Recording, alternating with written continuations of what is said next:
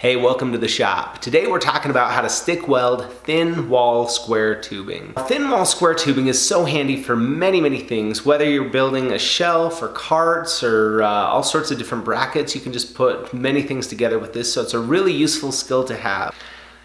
Now, the secret to welding thin wall square tubing is that there is no secret. You use the same techniques and variables that apply when you're stick welding other things, such as your electrode selection, the amperage you run at, and then when it comes to technique, you need to pay attention to your arc length, the angle of your electrode, and the speed that you travel at. And we're going to walk through where each of these needs to be successful stick welding this square tubing. Hey, I want to interrupt just for a second to give a little disclaimer, just that this is a challenging technique that will take quite a bit of practice. So don't expect to leave this video being able to do this just right out of the gate. That being said, if you get a little bit thicker wall square tubing, you'll probably have an easier time at it to get started. So I probably wouldn't start with as thin a tubing as we're using here.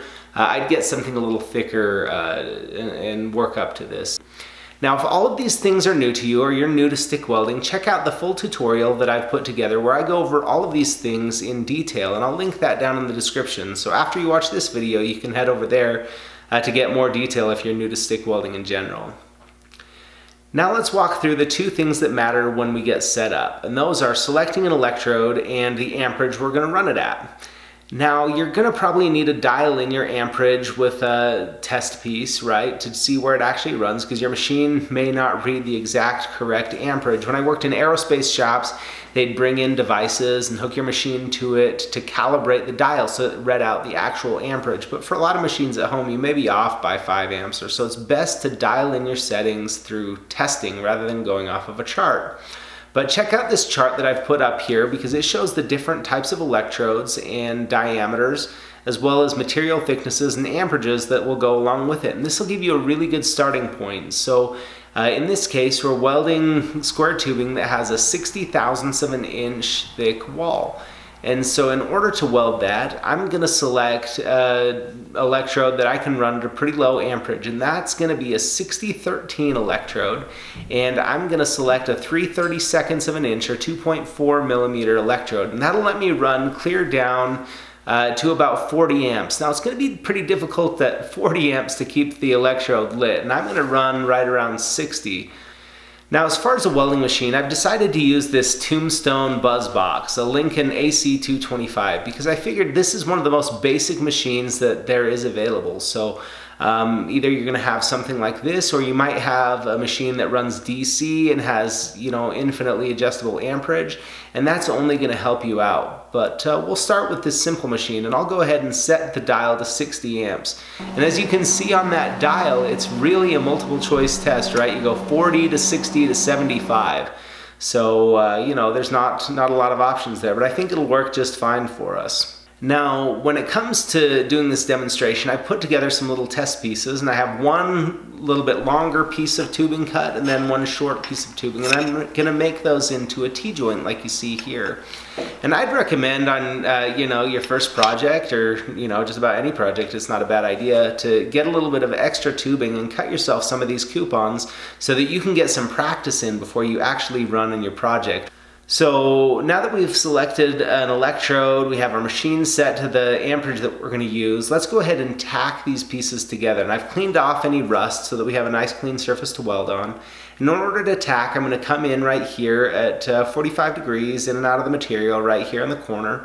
And I'll go ahead and strike an arc and then just move back and forth a little. Now let me zoom in and take an arc shot here so you can see me moving back and forth, what it's going to look like under the hood. And that's just to make sure that you fuse both pieces of material. And then afterwards, it's important to go ahead and clean all of that slag off of your tack weld so that you have nice clean metal and you don't get that slag caught inside to reduce the strength of your weld. And not only will I use a chipping hammer to do this, I'll use a wire brush to clean any additional slag off to make sure it's nice and clean. Now this is what your tacks ought to look like. You know, this is a pretty good one. It's a little bit on the large side. However, if something ends up a little bit funky, like this one here that I'm showing you, and it's a little big, just take a minute and grind it down so that you don't take a problem from this step of the process into the actual weld. So it's okay to go ahead and do that and clean your tack welds up. Make sure that you're starting off with the best chance of success. When you break this down, you really have two types of welds. You have, well, it's a flare bevel joint really, but we're gonna just call it a groove weld here on the side where you're coming in and out of the face. And then you have another weld joint that's a fillet weld right here where it's 90 degrees in our case on the side of the tubing. And in order to do this, let's break down the things that are really important. And the first thing that's important is your arc length. So you're going to want to light up and strike your arc and then move in and hold a really, really tight arc, right? And keep that pool, you know, nice and small as you go along. So you're holding a tight arc. The second thing is your angle. So it's important to be dragging by about 10 degrees or so with your electrode. So you're pointing it back behind you a little bit. And then also you're going to want to come straight in and out on that butt joint and be at right around 45 degrees on the fillet weld there. So that's the basic technique. And then movement, and this is so important when you're doing this, to make sure that you keep moving along the whole time, right? You got to keep it moving. So for the groove weld here, I'm going to go ahead and strike an arc and then just keep a nice tight arc, watch my angle, and keep moving along. And you can see that that worked out pretty well. I'll clean the slag off here, and the result is not too bad for a stick weld on this thin walled tubing. I'll go ahead and zoom in for an arc shot so you can see what this looks like under the hood here. You can see I'm just moving that puddle right along, maintaining the consistent width of the puddle, and come out with a pretty good result. Now for the fillet weld, we're really doing basically the same thing, holding that nice tight arc and welding along here, watching the angle and keeping everything moving along. I'll zoom in here for an arc shot so you can see what that looks like, as I'm just staying right up here on this leading edge of the puddle and putting together the weld here.